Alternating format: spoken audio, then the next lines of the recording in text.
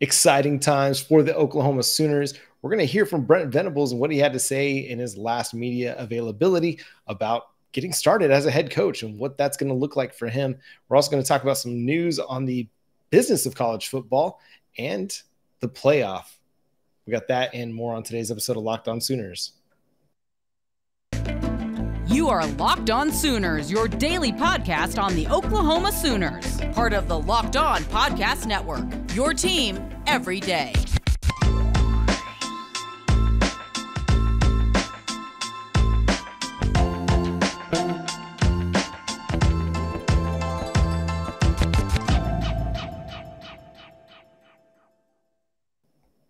What's up, Sooner Nation, and welcome to Locked On Sooners. Thank you so much for making Locked On Sooners your first listen every single day. We are free and available on all podcast platforms. My name is John Williams. You can follow me on Twitter at John9Williams. You can read my work covering the Oklahoma Sooners over at the Sooners Wire. He's Josh Helmer. You can follow him on Twitter at JoshOnRef. You can also hear him Monday through Friday on 94.7 The Ref in Norman from 9 to noon. Josh, we are almost there. So close. If you're waking up on Thursday morning, you're going to be 2 days away from the opening of the 2022 season for the Oklahoma Sooners. How you feeling, man? Are you pumped? I'm pumped. I'm ready to go. Can't wait to see what Saturday in 2022 just has in store for Oklahoma. I mean, we've spent so much time thinking and prognosticating and just kind of fantasizing about what this season might look like for OU. Now the fact that we get those answers, I mean, this is what it's all about, right? It's about the thrill of game day and reacting to both positive and negative. And here it is. It's finally here. So it's very, very exciting. Of course I'm pumped, man. Are you pumped? Dude, I can't wait to see that team run out onto the field the very first time under Brent Venables. Can't wait to see him on the sidelines. It's just, I don't know, man. I think it's going to be everything that we hoped it was going to be, at least that first game. We'll see how the rest of the season plays out. I think we're both pretty optimistic of how the season plays out. But, man, exciting times. Let's hear from Brent Venables himself. Exciting time for the 22 team. Team 128 couldn't be more excited to just go watch them play. It's that time to go play somebody else, to go compete, and kind of see where we're at. So got UTEP coming in here, as we've said all along as well. It's about us, and a veteran team's coming in here from El Paso, but I really want to see our guys compete, to the standards of Oklahoma football, with uncommon effort and toughness and discipline, physicality, to play the game the right way in all three phases.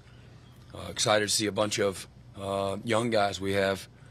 I believe it's over 50% of our roster's never been in a Sooner football game, so that's exciting to us. I know there's been a bunch of freshman guys that just got here that are in that too deep as well, but from the transfers and the freshmen, and then guys that maybe have been here in the past prior to January that haven't been in a game as well. So that's exciting to me, to get an opportunity to mold them and shape them and see them go compete for the first time out here in this stadium is a really neat thing to be a part of. And I think that's true for a lot of us. We're just excited to see this team take the field, whatever it ends up looking like. And I think that's just kind of carrying over from what last November, December felt like. That last couple days of November, first week of December. Now we're about to see this team take the field under Brent Venables, and there's so many things to look forward to. There's so many new guys that we're going to get our first glimpse of as Sooners, especially these first couple weeks of the season. He mentioned the freshmen. This is the time where we get a really good chance to see the freshmen on the field. And there's, as Brent Venables laid out for you, there's a good number of instant impact guys potentially for Oklahoma. So we'll get our first glimpse. UTEP maybe not the best indication, I guess, of that, John, right? I mean, some of these young guys we're going to see because, well, it's UTEP and you're probably going to win this game fairly convincingly. Same thing for Kent State. So maybe these first 2 weeks we can only take bits and pieces out of in terms of what it kind of like long-term projects out to be for Oklahoma's, main contributors. But I do expect to see a lot of different faces on Saturday for Oklahoma. And, as Brent Venables said, as you said, John, I just can't wait to see this team. I can't wait to see the way that you react out there at the Palace on the Prairie. I can't wait to see just the environment and the excitement and to get to be a part of this moment that is, the start, the dawning, the beckoning of a new era of Oklahoma football that we all hope is great and special. Yeah, and one of the things that I think a lot of us are looking forward to seeing is how does Brent Venables make that transition from coordinator to head coach, where the game takes on a whole different animal. Like you have decisions that you're making now that you didn't have to make as the defensive coordinator. You have things that you have to be aware of on the offensive side of the football that you didn't have to be aware of as the defensive coordinator. Let's hear what Brent Venables had to say about that. I have visited with not all of them, but I have visited, not in the last couple of days, but in the past. And of course, I got Matt Wells on staff that's been a head coach. And so that's one of the reasons, amongst others, that we, like the idea of bringing him on board. He could help. It's another, you surround yourself with experience and wisdom, and always willing to learn. So, until you go through it, I can imagine nobody has had to tell me that, until you go through it, you don't really know. But again, it's football, and you're in a leadership position. I feel like I've been that, a little bit different role in some ways, and some the same, exact same. But you got to be aware of everything going on in regards to management. And so as opposed to being on that whiteboard until somebody tells you that it's time for the defense to go back out, that's going to be different. But there's going to be times when I need to be on a whiteboard just because that's what I want to do. But I gotta manage the whole team too, and in the game itself. And again, I'm relying on other people to help in that management, but ultimately it's my responsibility. And so I'm incredibly excited about it. We've gone through our mock games, but nothing is going to be like the actual game day itself. Nothing is going to be like the actual game day itself. I think truer words haven't been spoken, because you can do what you can do in practice. You can have these scrimmages. You can even have the spring game. But once you're in an environment where you're playing a different team that doesn't know your tendencies, you don't necessarily know their tendency, like all of their tendencies. You can watch film, but that doesn't give you every indication of what they're going to do. And the flow of a game and knowing when to go for it on fourth down, knowing when to punt, knowing when to kick field goals, and knowing, again, when to go for it, knowing when to call timeouts, knowing when to, slow your team down, knowing when to tell Jeff Lebby to keep going up tempo, keep the pace up. Like, I think a lot of those things are going to be really interesting to follow as this first game unfolds, because I think we want to see Jeff Lebby's up-tempo offense, and we know that that's going to be a big part of this Oklahoma Sooners team. At the same time, once you get a big lead, you don't want to keep going up-tempo, because that's going to give the ball back to the other team faster.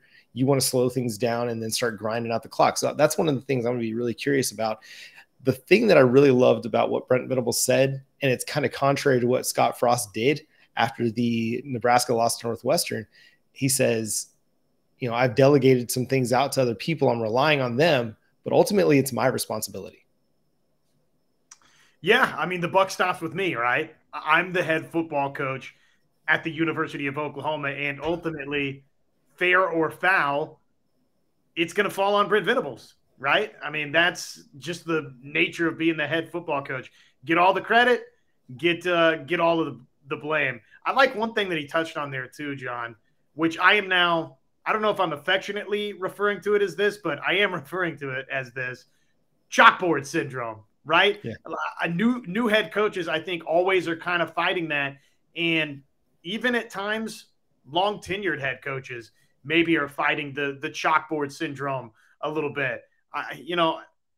Not to just every turn bring this back to Lincoln Riley and take a shot at Lincoln Riley, but was Lincoln Riley maybe not concerned enough with what was going on defensively with Oklahoma? I mean, did he fight that chalkboard syndrome in terms of being a little bit too hands-on, offensively with Oklahoma, not delegating a little bit, honestly, even offensively to some of his coordinators for Oklahoma, and then just defensively, was he just not as dialed in there as maybe other head coaches? I don't know. I can't totally speak to that, though there were some of those accusations, founded or unfounded, about Oklahoma. So, we're going to find out about Brent Venables, right? This is somebody that has been very, very involved in being the architect of some of college football's greatest defenses. Can he let go of some of that when the timing is right and focus on being the CEO of Oklahoma football? We don't really know the answer to that question yet. I think it helps that he brings in a guy like Ted Roof, who he has a strong relationship with, strong trust with. I mean, I think if he were kind of elevating somebody who hasn't been a defensive coordinator before, there might be less of a tendency to be able to let go of it. But because you're able to hand it off to somebody who's been in the game for a long time, been a defensive coordinator at several different stops and had some success, it's easier to let it go. You know what I mean? Like, it's easier to hand that off. I think maybe part of the reason that Lincoln Riley wasn't able to, maybe he didn't feel like he had an offensive coordinator in the making that he could hand it off to. But I think we saw in the Alamo Bowl with Cale Gundy calling the plays that he did. Like, there was a guy that probably could have called the offense pretty effectively and had some good scoring output. We'll see. We'll see what happens when things get tight and the defense might be having a series or two where they're struggling to get stops. We'll see if Brent Venables is able to kind of like still put that trust and put that faith and the delegatory action towards Ted Roof. I don't think there's going to be a situation where he's not kind of always involved. I think he's going to keep involved, keep in their ear, but I also think he'll keep in the ear of Jeff Lebby offensively too. Like I said before, if they get to a point where they need to start slowing things down, well, Brent Venables will make that call. He'll say, hey, let's start slowing the game down. Let's run the clock. Let's run the ball. Let's pound it away. Still, we can get to the line of scrimmage fast, but let's take off more of the clock. We can keep the pressure on by getting to the line of scrimmage right away and then slow it down a little bit. So that'll be really interesting. I think that's probably the most fascinating aspect of this game is how Brent Venables manages it. Again, we've talked about this ad nauseum. He's learned from some of the best in college football. And so his ability to manage a football game, I think, is going to be greatly enhanced because he spent so much time learning from the Bill Snyders, Bob Stoops, Dabo Swinney. And so I think, will he make mistakes? Every coach makes, bad decisions in football games. It's inevitable. There's not a coach out there that's coached a long time that hasn't made a poor game management decision. It's just going to happen. But early in the season, I think what we want to see is few of those, like very little of those, but just kind of making good process decisions, even if it doesn't work out. Sometimes the execution's not there. The play doesn't work out the way you want. The fourth down call doesn't go the way you want it to, but is the process right? You know what I mean? That'll be the thing that I think I'm looking forward to watching. So, Josh, we got some college football playoff news. We've got some Big 12 media rights extension news that came down as well. But we can't end this first segment talking about head coaches without talking about the shot that Dari Noka from ESPN threw out there at Lincoln Riley. And now this has been a popular theme over the last week since USC dropped its hype video that featured several Oklahoma Sooners quarterbacks during the Lincoln Riley tenure. And Dari had this to say. He said, "This is adorable. Baker and Kyler were nothing without Lincoln, I guess." He's being sarcastic. "Nice to feature the @OU football program in your little Lincoln hype video. For the record, he did nothing Bob Stoops didn't do before him. But fight on, guys. Go ahead." I think that's a clear distinction. Like, that's an important distinction to make. Like, Lincoln Riley had how many Heisman Trophy winners? 2. He had a Heisman finalist as well. Bob Stoops had how many Heisman Trophy winners? 2. He also had several other Heisman finalists as well, like Dede, Baker. I mean, Baker was a Heisman finalist under Bob Stoops. I believe Josh Heupel was a Heisman finalist as well. So, like, this is a guy that, yes, he had some success, but Oklahoma was Oklahoma before Lincoln Riley. It's going to be Oklahoma after Lincoln Riley. Things are going to be just fine. Agreed. I just love that Dari Noka, who is one of the nicest guys really in the business and Boomer Sooner through and through, it must have tugged on his heartstrings a little bit for him to jump into the fray. That's not very Dari-esque. It's a little out of character for him. And I got to say, the heel turn, I'm here for it with Dari Noka. That's right. He's going to wave that Sooner flag proudly. And hey, we need somebody to be the anti-Colin Cowherd. We need somebody in the major media to rep OU, and shout out to OU alum Dari Noka. Josh, let's talk BetOnline. The Oklahoma Sooners, they're coming into this matchup with a -31 point spread over UTEP. The over-under is sitting at 57. You want to get in on some futures actions, you can go to Oklahoma. 9.5 is the win total projection. I said the worst case scenario on our show yesterday was 9 wins. I believe this is a 10, 11 win team. And I even said, by bold prediction, they're going undefeated. So you want to get in on BetOnline. You want to take that 9.5 win total and take the over on that. I highly recommend it. I got in on it, months ago when it was sitting at 8.5, which to me was just absolutely ludicrous. But go to BetOnline. It's the #1 source for all your sports betting needs. They've got every major sport covered: MMA, boxing, golf, Major League Baseball. You can get in on NBA and NFL futures as well. NHL's there. So head to the website, use your mobile device to learn more about the trends in action. BetOnline is where the game starts. Okay, Josh. So the first news item that we need to touch on is, so the Big 12 released a statement saying, hey, we're going to be exploring media rights extension options.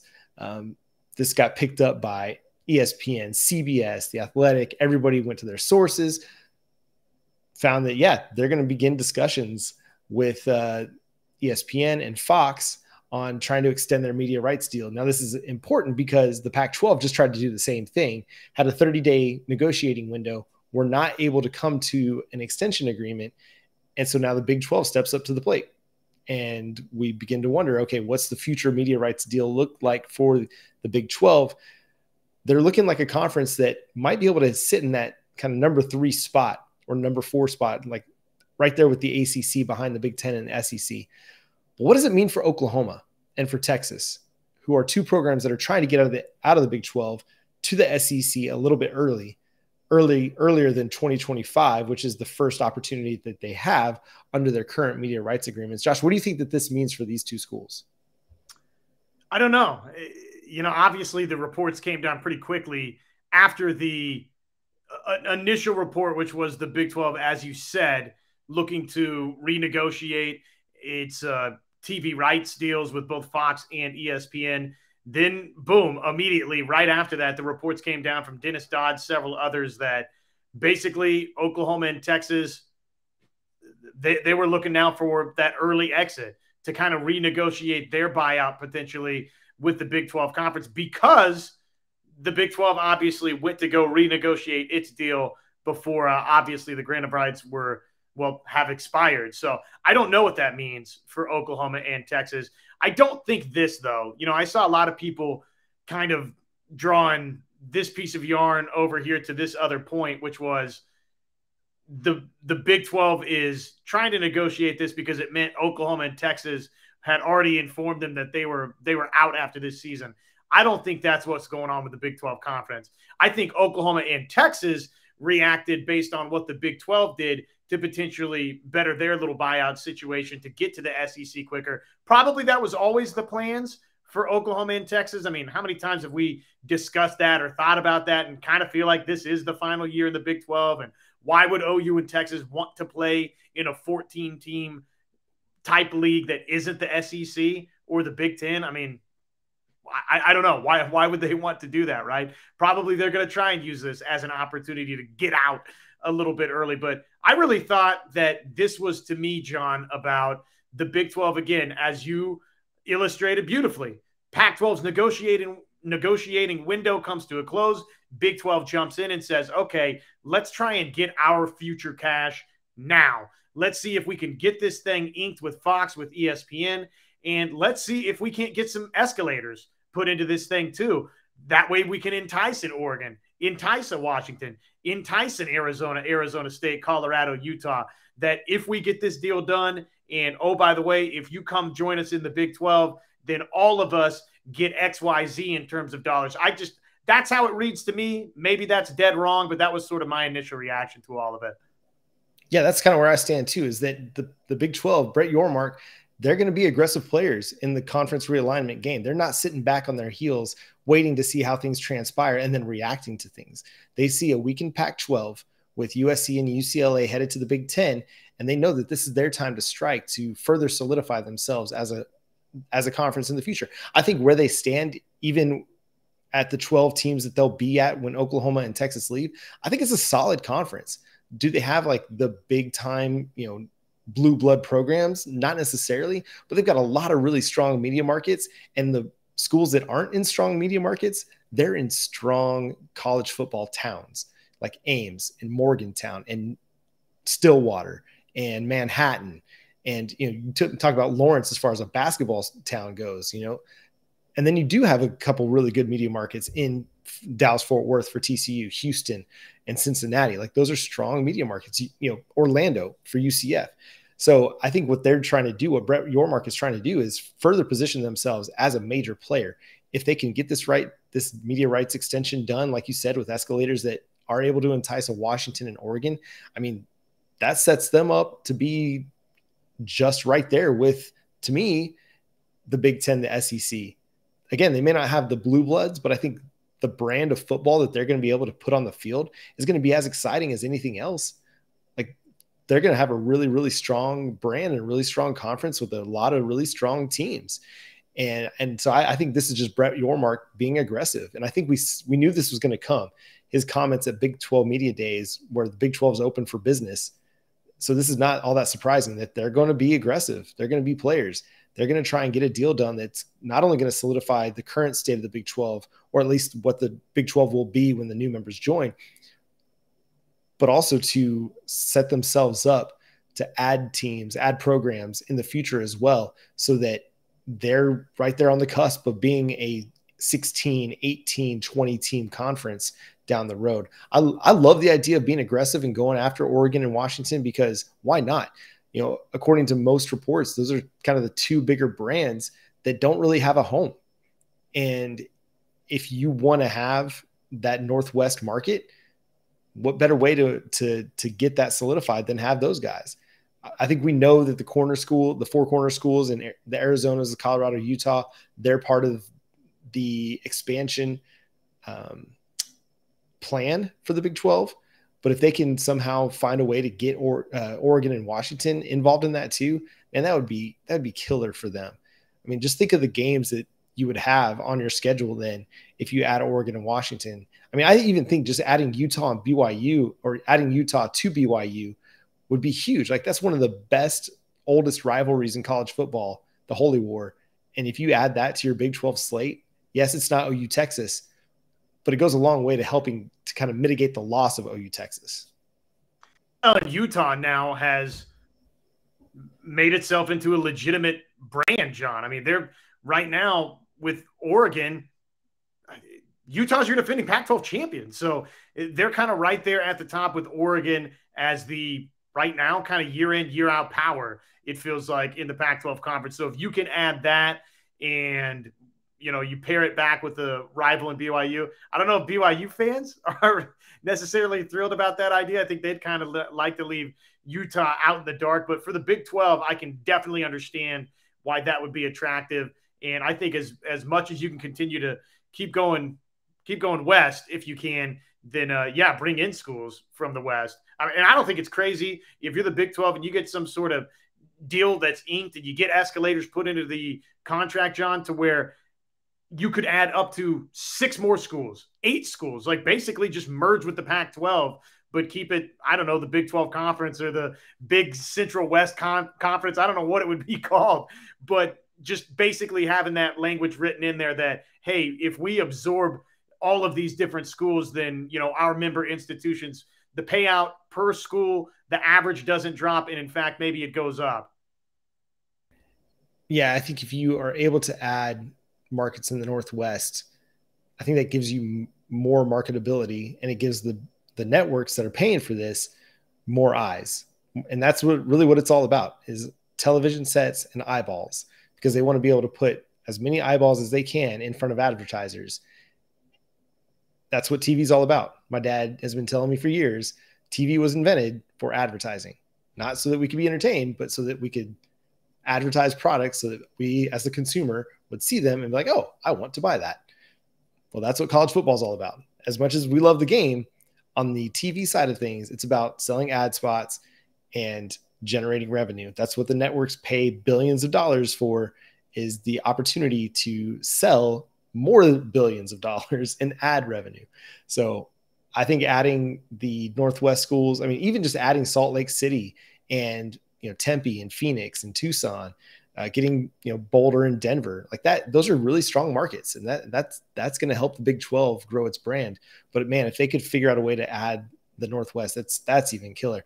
Now on the college football playoff front, more reports came down. It was, I think, Chris Vanini over at The Athletic that first reported that the committee, the governors of the college football playoff, are looking at voting on expansion to a 12-team playoff that probably wouldn't take place maybe until 2024 or 2026, just depending on how all the things work out. I'm excited about this. I love a big playoff. I love the NFL because it creates this opportunity for anytime, anywhere kind of a situation. I really hope that this passes this time. I hope that people don't get in their feels and decide that they want to pull their votes back, because we almost had an agreement for a 12-team playoff 9 months ago. And 3 conferences decided, nah, you know what? We're going to wait and see on this, as opposed to decide, yes, let's make more money.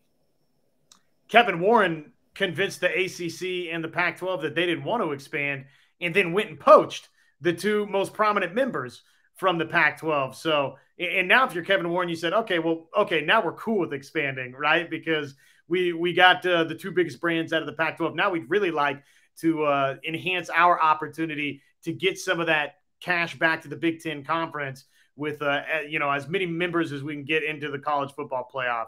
If you're the Pac-12 and ACC and Big 12 now, because of the defections of Oklahoma and Texas to the SEC and the defections of USC and UCLA to the Big Ten, I mean, now more than ever, John, if you can sign me up, I'm the Pac-12 commish, I'm Brett Yormark, you can sign me up to get my teams the champion and automatic berth into the college football playoff, and then a number of at-large bids as well. Where do I sign to A, get more money, and B, have more inclusion and a guaranteed path into the college football playoff? I thought it was a slam dunk, no brainer back then. And now for the Pac-12 and Big 12 and really the ACC, who I don't know that they're just out of the woods in all of this yet, John, either, because as soon as the SEC or Big Ten decides, yeah, we'll take Clemson or Florida State, then guess what? They're taking Clemson and Florida State. So for all of those 3 leagues to get access to the playoff, to get guaranteed access to the playoff and get it now and get it in writing to prevent, potentially that doomsday scenario for the other 3, John, where the Big Ten and SEC are essentially in an AFC, NFC Super Bowl scenario. I mean, I think you kind of have to guard against that if you're some of the other power brokers in college football. So as much as it's kind of at times seemed like we're not ever going to get progress in college football, this could get done quickly. I mean, it sounds like maybe as early as Friday. I'll still pump the brakes a little bit and say I'll believe it when I see it, John, but it makes sense for a bunch of the parties involved. And I think the thing that most excites me about this is that it increases the number of teams that are in contention for a national championship later in the season.